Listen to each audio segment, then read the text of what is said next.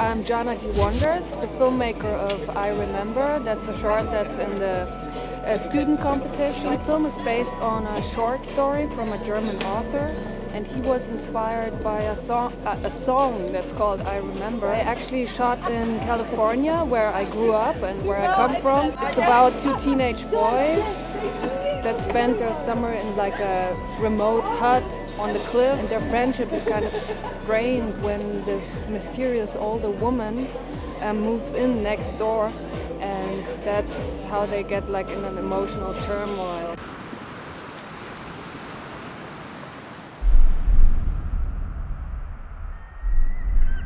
Power of short, it's open. The narration form is open for me. Like in a feature film, you have to keep the people longer. In a movie and tell it differently, and in short you can have more the freedom of telling things differently than in a feature. Short films will stay always because I have like so many ideas, and for short films there comes like I have one with my grandma she's 103 and I want to do a short with her. She lives in Bavaria in the Alps by a lake, and she's never left this place.